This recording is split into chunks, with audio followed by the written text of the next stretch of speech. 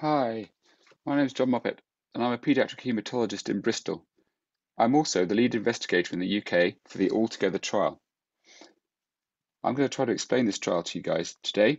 I hope it goes well, and do feel free to ask questions. I'm very sorry that I can't be there with you today.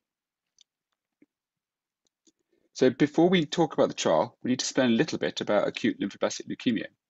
So leukemias are the commonest childhood cancer, and 80% of all childhood leukemia is acute lymphoblastic leukemia, called ALL for short. Now, before I spend a lot of time talking about a trial and how we're trying to improve things, I do want to reassure you all, if you look at this little chart on the right, the outcomes for childhood ALL are really very good already, with the vast majority of children cured long-term of their disease. I want to take you back briefly in history now, because this is a good marker point for where we're going to go in this talk. Back in the 1980s, in the UK, we ran a trial called UCAL8. This had a very simple chemotherapy structure with 3 drugs used in the initial phase, vincristine, a steroid called prednisolone, and a drug called asparaginase. Then patients had their cranial nerve system treated with some chemotherapy given into the spine and radiotherapy. And they carried on with what we call maintenance chemotherapy with just 2 drugs for 2 years, with the addition of some vincristine and prednisolone shots once a month. This study in 1980 cured about 50% of patients. For that 50%, of course, that's great. For the 50% who couldn't be cured, that was awful. But what I want to note now is that the treatment that could cure half of the patients back in the 80s is less than 50% of what we would currently give to most patients. Also, all these treatments were delivered at that point in what we would now consider suboptimal ways. So the point is this: we can cure at least half the children with this disease with much less therapy than we use today, particularly if we use it well, like we hope we do today. So since the 1980s, things have evolved a bit, and this shows you kind of a diagrammatic structure of what treatment looks like.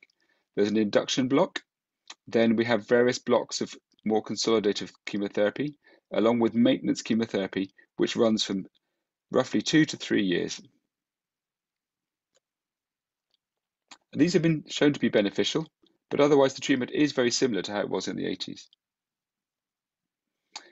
Now, really important step that we've taken since the 80s is to gradually increase the outcome of treatment, increase the number of children who are cured over time, which is absolutely brilliant. This takes you up to about 2000, and I can show you graphs that go further and further up. But the way we did this was largely by adding blocks and blocks and blocks of treatment to that backbone that we had in 1980. The consequence of that is this. There are all these patients down here who were cured back in 1980, where, given that we've just added therapy to what they would have already had in 1980, are being over-treated. They're getting too much treatment. They don't need all of that treatment. Equally, there still remains, unfortunately, a small group of children who we cannot currently cure. You might say that they're being undertreated and they need something else to help them to be cured, leaving roughly 30% or so of the patients that we currently treat who benefited from the increase in therapy from the 1980 backbone up to what we currently give today. And that represents the key problem that we face, is working out how to solve this conundrum, that there are patients who are getting too little therapy and patients who are getting too much therapy. Unfortunately, one of the potential consequences of too much therapy is called treatment-related mortality. This is where, unfortunately, patients die as a result of overtreatment. This is usually from infection, but occasionally from bleeding, from clots, or from other drug side effects. Here's a study from the Scandinavian group called NOFO, which looks over time at their studies. And on the left, you can see that over time, from an early study in blue down to the most recent study in black, the number of deaths from disease has reduced quite significantly over time. Each serial trial reduced the number of deaths from disease. However, at exactly the same time, the numbers of children dying from treatment has not changed at all. And it's come to the point where these two are approximately equal. so that in a given treatment strategy we use now, about as many children will die as a result of the treatment, largely from infection, as they will from the disease that we failed to cure. It's not only, though it's very important, it's not only about death from treatment. It's also about toxicity. So here's another study that the NOFO ran, where they compared, this is just an example drug, they compared 8 versus 15 doses of the drug called asparaginase that you saw in that 1980 protocol. You can see on the left that the outcome for the patients was essentially identical. So 15 doses didn't help, it didn't make things any better than already getting 8 doses. But if you look over here, this is just a cumulative score of toxicity, all kinds of things that were toxic to the patients.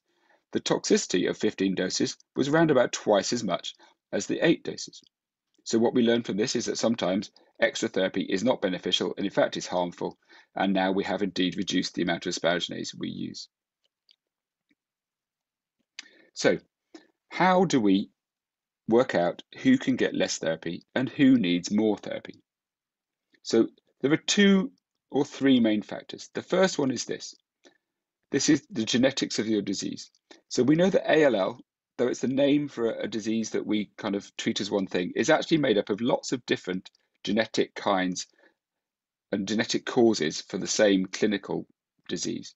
And we can work out what these genetics mean. And if you break them up into various different groups, you can see that the outcome depends on the genetics. So here we found a group which is called high risk, which is the group that does worst. And this is just down to the genetics of the disease.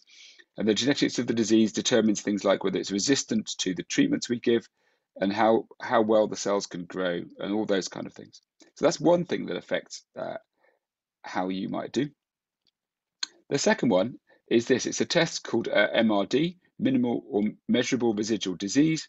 And this essentially measures how well the disease is responding to the initial therapy. This is from years ago, from a German group actually, but they split patients up based on how quickly the disease had gone away at a couple of time points. And you can see here the blue curve at the top, patients where the disease had gone away really, really quickly and very well had an absolutely excellent outcome with hardly anybody relapsing. Whereas these patients on the black line, where the disease hadn't responded well, it really quite often came back. Now, things have moved on since then, but this test is still very useful to distinguish those who are doing well and those who are doing less well. We've used this, of course. This is data from our last but one trial showing when we took patients with low levels of disease, so a good signal on that MRD test, and we took away some therapy, and we did it completely successfully, and their outcome was identical. At the same time, we used that test to identify patients who were doing less well. We gave them a bit more therapy, and they did better. So we can use that test to do what we want to do, to take therapy down for those who are doing best and increase therapy for those we think aren't going to do so well. So that leads me to this. When we get to our trial, which I'll talk about in just a minute, we use 3 things to determine which patients are kind of going to go which way. We use this MRD test, the response to treatment test. We use the genetics of the disease, and we use some clinical features like age and whether there's disease in the CSF fluid to decide what kind of risk they've got of the disease coming back. And we use that to judge how much treatment they should get. So coming now to the trial. What do we want from this trial? It's a new protocol, and we had to think about this. What do we want to do? Well, obviously, we want to cure the remaining patients who currently still die of largely relapsed ALL. These patients are the ones who are undertreated, and we want to give them more aggressive experimental therapy. At the same time, we want to de-intensify therapy for those patients who we think are overtreated and reduce that toxicity that I've shown you about. As part of that, we believe there's a group of patients where we can use a very targeted therapy called imatinib to help their therapy. Also, we want to use the power of the most novel immune therapies called CAR T cells for these highest risk patients where available. And underneath this all, we want to get the patients in the right places. So we wanted to improve the stratification and optimize therapy for all patients across the board. One of the things we're doing with that is measuring this asparaginase drug. It's quite a tricky drug to use, and we're trying to measure exactly what levels we're achieving to see if we can optimize the way we use that drug. So this is where we are. To answer all those questions, we needed a very big group of patients and a very big group of clinicians and clinical groups. So in orange, you can see the countries that are taking part in this trial. It's about half the population of Western Europe. The Spanish will be joining us too. So there's a base population of roughly 200 million people here, which means that there'll be about 1,400 children and young adults per year recruited onto this trial when it's fully open. The trial's open for patients up to age 45 in some parts of the consortium. In the UK, that's just going up to 29 at the first instance. Okay, so it does include some younger adults in the UK. The first thing we had to do was design our trial. Because all these groups have been running their own trials for many years, we had to come together and agree what it would look like. And so we did a large piece of work between the Scandinavians, ourselves, the Dutch group, a German group, and a Belgian and French group, and we joined our protocols together. Now, what I want to show you is one more slide here, which I want to really reassure you that we've made it, essentially we've created a new protocol, that it is a good protocol to use. Because if you look back, although our protocols were a little bit different to each other, in all these years, the outcomes were identical. What this says is essentially there is more than one way to skin this cat, that you can treat ALL slightly differently, use one drug a slightly different way to another in a different country, and you get the same outcome. So although there are subtle differences in the ALLTogether protocol, in the kind of the baseline basic chemotherapy in this protocol from our previous one in the UK, people should not be worried about that because it's elements from these other trials, all of which gave the same outcomes. So essentially, we believe that we've taken the very best from all these different groups and combined it into our backbone therapy for this trial. This is what the backbone looks like. There's a block of chemotherapy called induction, then a second block called consolidation, a third block called interim maintenance, then this delayed intensification block, often a second interim maintenance, and then maintenance chemotherapy. And you'll see a little bit of that as I get into the talk. This is the trial design. It is a very complicated trial. This is a disease with many different subgroups in it, and we're asking many more than one question at the same time. But it goes like this. Essentially, the patient is diagnosed, and we perform important clinical diagnostics on them, which help us with that stratification.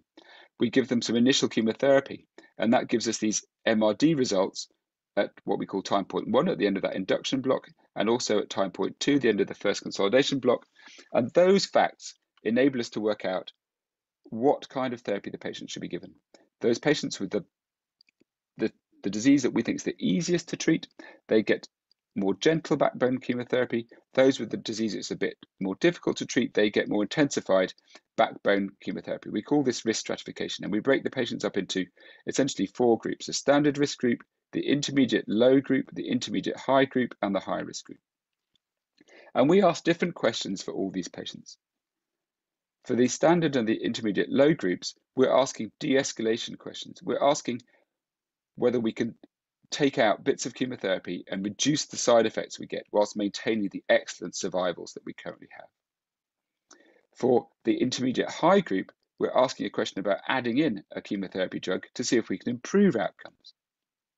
Then there are a few very special groups. For the very highest risk group of patients, they are being selected for a separate trial of CAR T therapy, which I'll explain again in a bit. For a very specific and small group of patients with a very specific genetic abnormality, we're giving them a very special drug which is targeted directly at their therapy. And finally, for patients with Down syndrome, we've got another special intervention with a targeted agent called blinatumomab. So that's the overall view of the trial. I'm now going to break down each of those elements in turn. For the standard risk patients, we're looking at removing therapy. So the drug we're trying to take out is a drug called doxorubicin, which we're taking out in this DI block. Doxorubicin is an anthracycline. Anthracyclines can cause heart damage, and they can certainly add to the infectious complications of treatment. So we believe that taking these drugs out would be really helpful in terms of outcome. Hopefully patients will have the same outcome, but less toxicity. For the intermediate low group, we're asking essentially the same question on a slightly stronger chemotherapy backbone. We're asking whether we can take the doxorubicin out, but these patients have also got these what we call pulses of vincristine and steroid still in their maintenance chemotherapy, and we're asking whether those can be removed. For the intensification for the IR high group, which we call R3, we're asking about this drug called inotuzumab. Inotuzumab is a very special medicine. It's an antibody targeted against a molecule on the surface of B cells called CD22. This antibody sticks on and it carries with it a very nasty poison called calicheamycin. It goes inside the cells and kills them. So we're asking whether this targeted poison essentially can help kill these cells. We've got a good model to work on. There's a drug called Mylotarg, which we use in acute myeloid leukemia, which is exactly the same poison attached to a different antibody that sticks to myeloid cells rather than lymphoid cells. We know that that drug, Mylotarg, can work well in AML, and there's good reason to believe it might work well in ALL. There have been very promising results in early studies in relapsed and refractory patients. So we're taking it into this treatment, into this first-line treatment now. So that's what this looks like. Essentially, they get standard chemotherapy all the way through to quite near the end of all the intensive bits, and they get this block of inotuzumab added before their maintenance chemotherapy. Now, this little group called ABL class fusions. This is a group of patients who've got a very specific genetic defect. They're quite rare, only about 3% of our patients. But as you can see here, this is the risk of relapse. Their risk of relapse is higher than other patients. And because of that, their outcome is less good.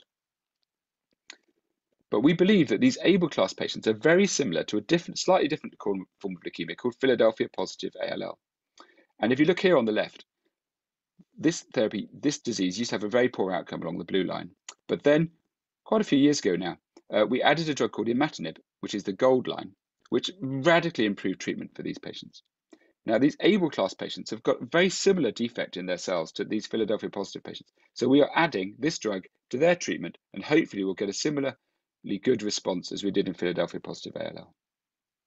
So this is what it looks like. Basically, we identify these patients very early on with that genetic testing, and then we add the imatinib. It's called a tyrosine kinase inhibitor.